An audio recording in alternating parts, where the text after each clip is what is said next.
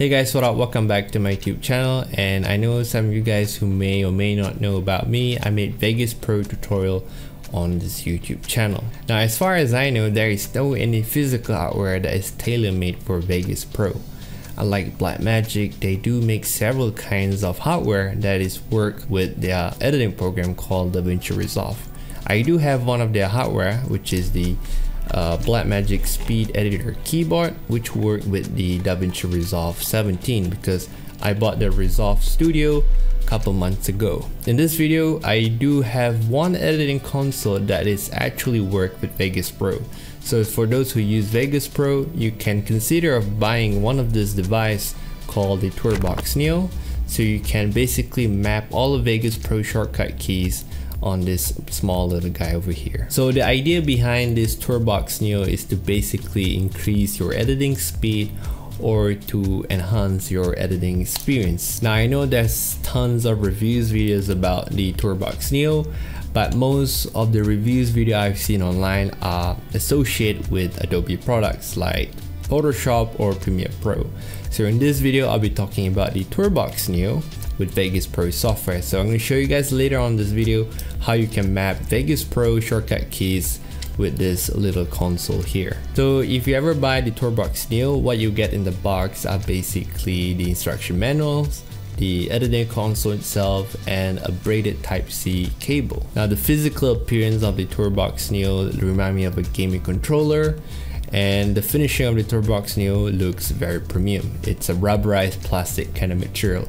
However, with this kind of finishing, it does have a little bit of major drawback in my opinion, because after using it quite some times, it leaves all of my fingerprint marks all over this editing console. So you may need to clean it once in a while after using it. Okay, so that's the only major drawbacks on the finishing for this editing console. So now all you have to do is just plug this TourBox Neo to your computer and make sure you download their software from their website.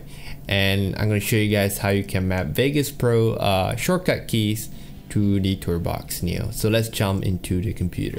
Alright, so this is the TourBox console software, and this is the application that you're going to use to map the shortcut keys of the software that you're going to use onto the TourBox console. Alright, so the TourBox console software that I'm currently running is version 3.0.1. It is the latest version at the moment, which support a macro settings, which is pretty cool. And I'm going to show you guys in just a bit what you can do with the macro settings. Alright, so now I'm going to show you briefly explain to you guys the interface of the software. So on the left hand side here, we have the preset list. And this is where you create a preset for your editing application. For example, I'm going to make one for Vegas Pro. So I'm going to make a Vegas Pro preset right over here. Okay, now by default, TourBox will give you 4 preset, which is Photoshop, Lightroom, and 2 for Premiere. Okay, so let's say if you use DaVinci or Vegas or any kind of application, you have to create a new preset on this preset list. And then on the preset settings here, this is where you assign the shortcut keys onto the buttons and knobs on the TourBox. Now if you hover your mouse, you can see how it reflects back on the preview window here on the bottom left hand section here. Now even if I press the button, you can see how it reflects back onto the preset settings here. Okay, so now let's create a preset for Vegas Pro. I'm gonna press this button here, create a new preset, and this window here will pops up. So I'm gonna give it a name, a VP preset. Oops, press OK. And now TourBox already created the preset here for Vegas. However, it doesn't yet assign or set to the applications. So you want to make sure that Vegas Pro software is running in the background so that TourBox can detect the software. Okay, and then what you're going to do is to press this no link here and basically find your application on this menu here. So I already see Vegas right over here. I'm going to click on that, press OK, and it's already assigned Vegas Pro to the TourBox. So now you can start assigning the shortcut keys onto the preset settings over here. Alright, so the things that I often do in Vegas is performing fast cut, which I'll fast cut either the left or the right portions, or I want my playhead to move at a very finest control, like 1 frame at a time. Okay, so in order to perform that, I have to use the shortcut key combination on my keyboard. Okay, so let's assign the fast cut shortcut onto the buttons here, which is button C1 and C2. Okay, so C1 gonna be fast cut the left portion, and C2 gonna be fast cut the right hand portion. So let's press C1. Okay, it will highlight the C1 over here in the software. You're gonna click on not set yet here, and this window here will pops out. Okay, this is the settings menu where you're gonna assign the shortcut keys. Now under the general tab, this is the basic settings that you can apply. Okay, as you can see, you have the option for control alt shift window, and basically enter a shortcut key, let's say J, K, or L depending on the program you use, and then also a mouse key like left mouse click, right mouse click, or middle, or scrolling. Okay, you can have them combined as the general shortcut key, or you can use the built-in functions here on the right hand side, but I believe there will be more function here, maybe because the one that I'm trying to assign does not have certain functions. I'm pretty sure there's more, which I'm going to show you guys in just a bit. Okay, so now we're gonna have the fast cut on the left portion here, so that'll be alt and open bracket. So we're gonna press alt, okay, and then the shortcut key here will be open bracket. Okay, once you assign both of the shortcut key here, okay, you're gonna give it a tag, give it a name. So I'm gonna type out fast cut left and press OK. And now we already assigned a fast cut, which is alt open bracket and the C1 button. So let's give it a try here in the Vegas Pro timeline, and it works pretty amazing. Now let's do the same thing for the C2 buttons. Okay, alt and open bracket. So let's give it a name for this one here, fast cut right. Now for example, let's say you have a typo or spelling error and you press OK. To fix back the tags here, you just go back to your preset list, you click on the hamburger icon and you press edit tags. Okay, so now you can just rename this back, spell it right here, press save, and just close this, and it will just rename back your tags. Okay, so let's give it a try again. Fast cut, pretty cool, right? So I already make a preset actually for Vegas Pro beforehand, so let's import the preset that I've made. To import a preset, you're gonna press this import preset here, and this is the preset. I'm gonna press open, you're gonna give it a name. So I'm gonna type it out, Vegas Pro, press OK, and of course it haven't linked yet, so you have to link it again, and here is it. Okay, this is all of the presets already assigned, and you can download this preset in the link down below and you can use it on your Vegas Pro. So let's give it a try. Now if I use the dial, you can see how I can nicely move my playhead at a frame at a time here. Okay, and I can press here to open the color grading panel. Okay, press again to close, and I can hold this and make a duplication of the media. Pretty cool. And I can delete the file, delete the event if I want, and I can add a new video track if I want. Okay, and I can double press to paste it over here. Make sure I double press on it. Oops, I pressed the wrong button.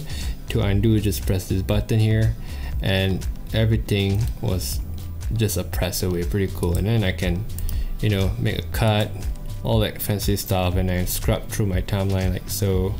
Can move up and down, maybe because I don't have enough video track, so I can move up and down. All of that is just nicely mapped onto the TourBox console here, which is pretty cool. Alright, so now I'm going to show you guys what you can do with the macro settings. Okay, so now I switched back to the previous preset that we have made beforehand, which haven't assigned anything yet. So I'm going to quickly assign this knob here with a simple mouse scrolling here. Okay, so if I assign that, whatever movement I made, it should be, you know, presentable here in the timeline. Okay, and let's assign macro settings on the D tab here for color grading. Okay, so let's say I want to open up color grading panel. I can press this button here instead, which is the press on this dial here. So to open up color grading panel, the shortcut key, if I was not mistaken, was Alt G. Okay, press OK. Make sure you select the event, give it a press. Yep, it opened up the color grading panel. Okay, so let's say with a press on the D tab key, you can control the lift or the gamma or the gain or even the offset exposure, which is the slider over here. Now I know if I hover my mouse over the number here, I can control the value here. So what I can do is assign each of these buttons to where the mouse should be. Okay, the cursor placement. Alright, so let's just reset the grading panel here. So let's press the D tab key, which is the down here, and I'm gonna open up the settings here. And instead of using general, I'm gonna use the macro. Okay, I'm gonna add a new macro. I'm gonna call it lift. Okay, and we have action here, so we're gonna add an action.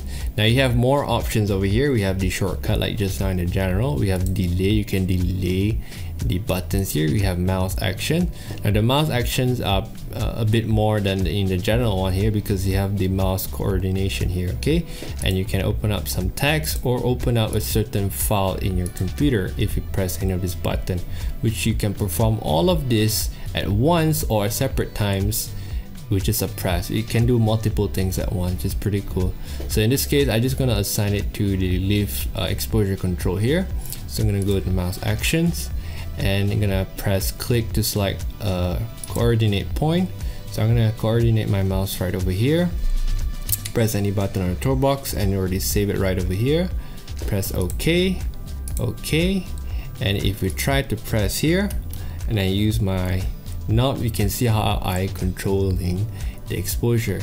So let's do the other thing for our next button here. Let's say this is for gamma. And if you try, this is gamma, this is okay. You have the basic idea. Now for example, let's say I want to add saturations. Okay, maybe with this button here, I'm going to add saturation. Now saturation in grading panel, I have to go to input and then I have to go to the saturation here. Now that's 2 clicks required. So you can add that in the macros. For example, press this tall button, macro, add a new macro, give it a name, saturation. Okay, and let's add an actions. So the first action will be the mouse. So let's put it over here. Press OK, and then we add another actions. Okay, before that, make sure we go to the input section. And then another action, again a mouse positions, which is over the saturations. Press OK and OK. So the tall button, so let's say if I press the tall button, I control the saturation. Now let's say if I want to go back to the color wheel, maybe I can assign this short button to color wheel. So press the short button here.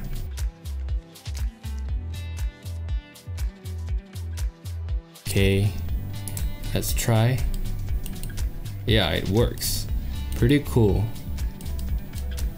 And I can control the exposure easily and then turn it off my color grading panel with just a press again. So that's the beauty of the macro control, which you can have multiple things assigned at a single press. Okay, so this is how you map the shortcut keys from Vegas Pro to the TourBox Neo editing console. Alright, so in conclusion, does TourBox Neo increase my editing speed or improve my editing experience in general? Well, to be honest, I don't see any increasing of speed when editing with TourBox Neo. That's mainly because I've been editing with keyboard for the past 6 and 7 years, so I already memorized and have sort of a memory muscle where the shortcut keys that I'm going to use with Vegas Pro on the keyboard. So when adapting to TourBox Neo, it's a bit awkward at first, so it's just a matter of time for me to get used to it. Okay, so it's just all about memory muscle and adapting to something new. But I already see some improvement in terms of editing experience. Like for example, if I ever do fast cut on the Vegas Pro timeline, I have to hold Alt and open bracket or close bracket to fast cut either left or right portion. Now that is just a click away on the TourBox Neo, so it already shortened or eliminates from my right hand to, you know, leave my mouse and press the bracket buttons on my keyboard. Okay, so instead of using 2 hands to, you know, press the keyboard, I can just click away with my left hand on the TourBox Neo. So that's already improvement in terms of editing experience right there. Now the next thing I feel is this is something that TourBox can improve via firmware updates. First is the D-tab keys. Now the D-tab key, I don't see any option to double press and do something. All I see is one press and do a certain things that you assign for it, or you have sort of a key combination like D-tab keys with the tall or the short keys and stuff like that. So it's like you holding Control Shift on your keyboard. I wish you can double press this, so yeah, it adds double commands on the D-tab keys, because the D-tab keys actually can do more than just a single press or combine with other keys around the console. Okay, so if you ever consider buying this TourBox Neo, you can buy in the link down below, and this little guy here will cost you $169 US. However, if you use my promo code Dato, you should get $10 off when you check it out. So I hope you guys like this video, and till next time, bye bye.